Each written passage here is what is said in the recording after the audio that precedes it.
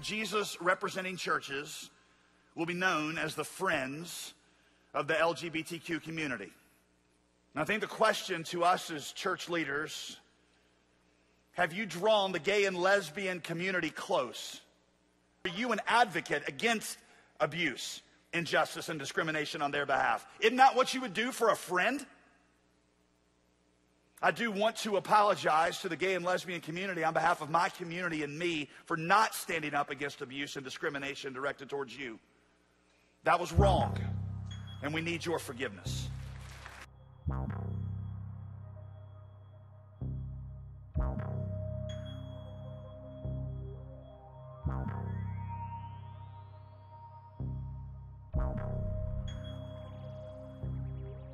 Stand up and be among the fiercest advocates for the preservation of the dignity and the rights of LGBT people.